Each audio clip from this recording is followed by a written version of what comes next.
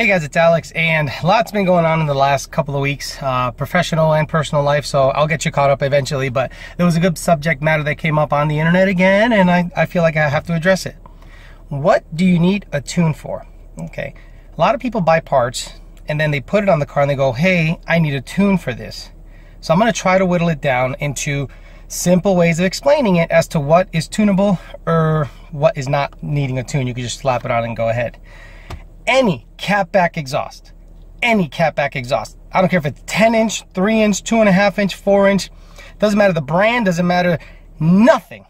After the rear O2 sensor, you could do whatever the hell you want. You could dump it, put Borla's, Ford rate, who cares? It does not need a retune for a catback exhaust Coyote car, hell, any car. If there's no sensor back there, there's no reason to ask for a tune revision, okay? Drive shafts.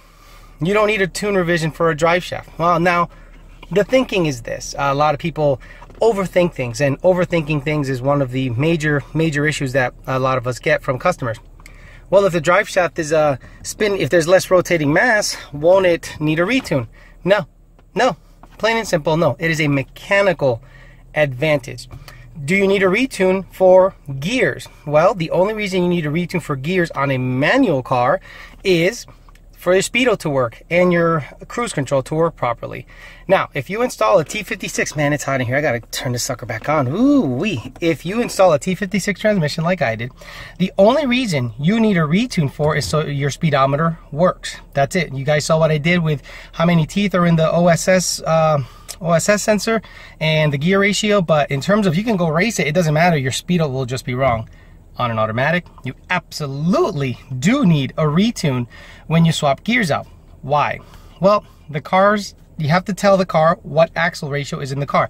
For 11 to 14, 15 and up is a bit of a gray area. 15 and up is a little different. 15 and up, I think, don't quote me, but I think to sample the miles per hour differently, I think via the body control module as opposed to the computer, the engine computer, for lack of a better word.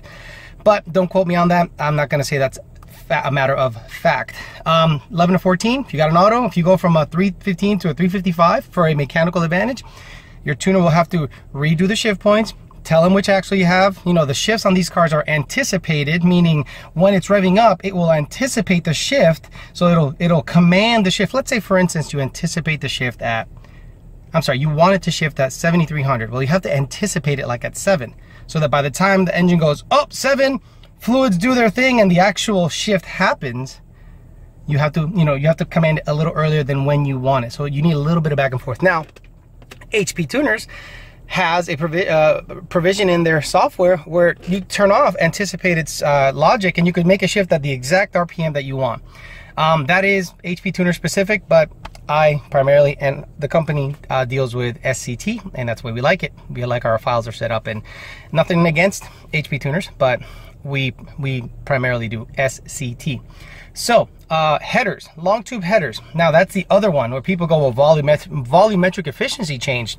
Don't you need a retune? And a couple of other tuning companies have been caught saying, no, man, it's baked in, and a lot of people make fun. Well, believe it or not, it's kind of sort of baked in, meaning the car can account for the movement of the O2s further down. So if you get long tubes, bigger primaries, then the O2 location, the first one, goes from right next to the engine to just below the engine. So that spacing, you have to account for in the tune to say, hey, the transport delay is a little more, a certain percentage further down, so hey, don't wig out.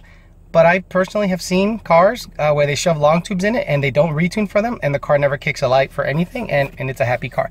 But it's always good to tell your tuner, I got a set of long tubes in the bitch, and see what you can do, and he'll take care of you that way. Cold airs. Now, PMAS has a no tune required cold air, but it comes with a MAF sensor. So it's already calibrated.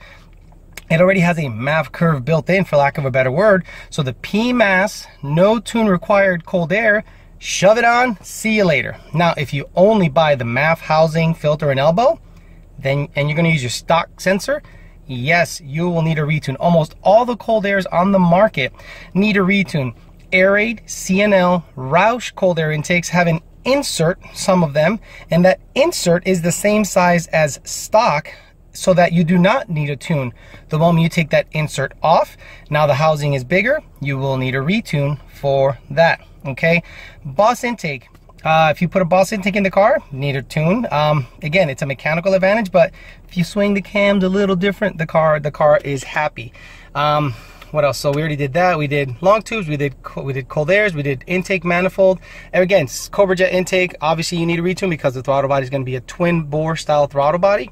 But again, also the catalytic converters. If you get high flow cats, I would also have your tuner take a look at the tune, get data logs for them, and you're good to go. But things that are mechanical, that are rotating, like a clutch, if you put a clutch in, you don't need a tune. You just need to do a crank relearn. Why? Because the reluctor wheel in the back, where the actual crank sensor is located, if you jostle it around a little bit while you're putting the clutch in, it might not be sampling the correct timing. So if I were you guys, after you install a clutch, definitely on your SCT, do a crank relearn. Hell, even do a cam reset, so any learned values, learned bad habits that potentially were there are cleared out and the car has a clean slate. Typically, tuners out there that have SCT, you know, they support SCT stuff, they tell you to flash over their file. Other tuners tell you to return to stock so that you flash the whole file and that nothing gets crossed over that shouldn't be. That's not bad practice, but it is a little time consuming. If you have to return to stock, then flash the tune over again. But Sean at AED taught me that it transfers the whole file over as opposed to just the changes. So it's good practice if you guys have the time and you know, you're not pressed for time. Plain and simple. Now, during the flash process, a lot of times the SCT device likes to just brick. It likes to just be like, fuck you, your tune's corrupted, eat a dick, go fuck yourself, return to stock. And you're like, God damn SCT. Well, look, this is another hint when you're flashing that, you know, we'll probably never have that come up. Put a trickle charger on your battery, okay? Put a trickle charger on your battery. Trust me, if you have a supercharged vehicle that has a heat exchanger and a intercooler pump, when you key on, all that shit's running unless you disconnect the fuses, and it will drain your battery slowly. And the flash process drains your battery slowly. So do yourself a favor and, you know, make sure everything is off, or put a trickle charger or a battery charger on your, you know, on your car as it's flashing, so that voltage, there isn't big voltage spikes, lows, highs, and the car flashes good. 9 times out of 10, the reasons people have issues flashing a car is because they have a return style fuel system that is triggered on with the key, and it's constantly drawing down the battery, and the battery says, not enough voltage mid flash, and it breaks and you have to start all over again. So hopefully you guys learn a little bit about the tricks and tips and what needs a retune and what doesn't. And when flashing a vehicle with SCT, put a trickle charger on that sucker, because you don't want that sucker to break and then you have to start all over. Thanks for watching, guys. We'll talk to you later. So I just received a video from the guy who had the Paxton 2200 in his car. He took it down to a dyno. Now, why did he take it down to a dyno? I offered to tune the car for him because it was acting a little weird, and I wanted to just R&D the car because I had a pretty baller fuel system. I wondered what our tune would do in the car, and these are the results. I was actually pretty amazed.